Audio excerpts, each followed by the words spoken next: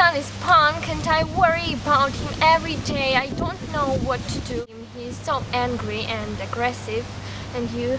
I have a daughter and she's a punk and she don't do anything. She stays in her bedroom and listening to music very loud. Very loud, yes. So big alarm every night. Yeah, your son too. He doesn't do his homework, and every day the teacher calls me and says it's a terrible boy.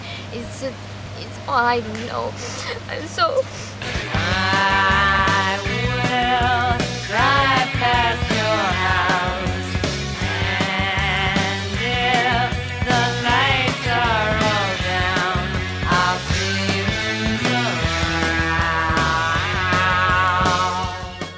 The punk subculture emerged in America, the UK and Australia in the mid-1970s.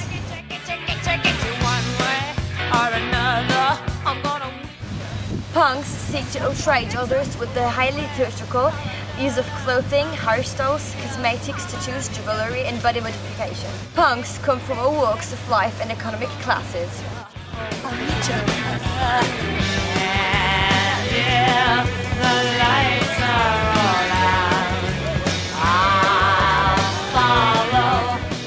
So punk has made great influence on modern fashion.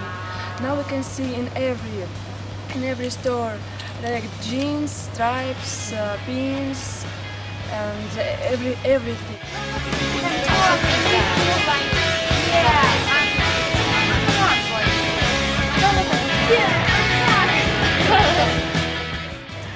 Many bright colors, especially last summer.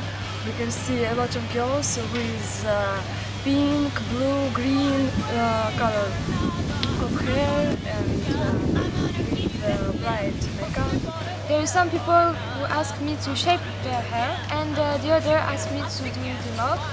It's a hairstyle like this, and I make some color like green or yellow or red or black or peach blonde. And I can say that punk influenced a lot our makeup, the makeup of our days, because before there were only white makeup, black makeup, but they were really plain. So after punk we can see colors like green, like red, pink or yellow, and it's very beautiful. There a makeup called rainbow that puts in evidence the eyes, because there are so much color and it's really dramatic. What do you have to talk about?